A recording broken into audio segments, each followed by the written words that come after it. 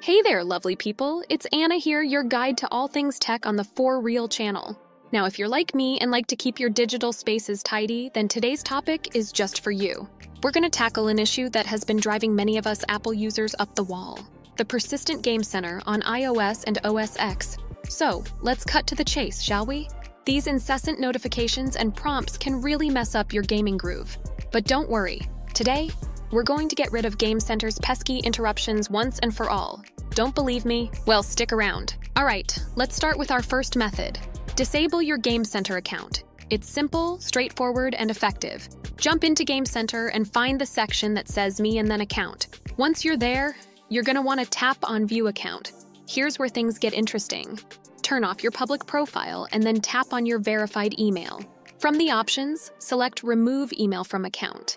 If you're feeling particularly daring, you could even change your username while you're there. Finally, sign out of the Game Center by tapping Me, Account, and then sign out. Easy, right? However, keep in mind doing this only removes your public profile and email addresses from Game Center, but it might still show up with a sign-in prompt when you launch a game. If that's still on your nerves, hold tight. We've got more solutions.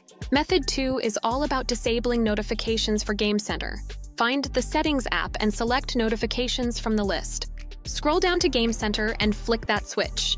Now, none of those pesky Game Center notifications will be able to bother you.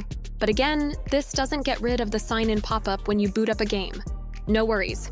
We've got you covered with our final method. Before we continue, a gentle nudge to hit that like button if you're finding this helpful so far. And don't forget to subscribe to our For Real channel for more guides like this. Leave a comment down below if you have any questions, or even if you just want to say hi. Now, back to the tutorial. Now, to eliminate the sign-in pop-up, we will use a little persistence. If you've already signed out of your Game Center, go ahead and launch a game.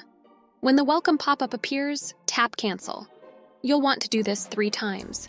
I know what you're thinking. Anna, are you sure this is gonna work? Trust me, the 3rd time's the charm. After the 3rd cancel, a new pop-up will appear, asking if you want to disable Game Center altogether.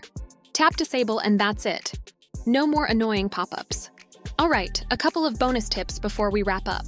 In Game Center, you can disable features like multiplayer games and adding friends by turning on restrictions.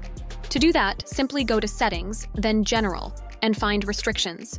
And just a heads up, Game Center is a part of iOS software, so you can't completely remove it. But with these steps, we've at least got it to quiet down a bit, right?